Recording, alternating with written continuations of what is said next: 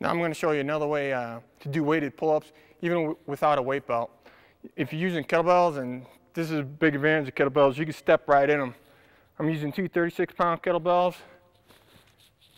You know, I adjusted the bar so it's a little bit higher, but still I'm in a good position here.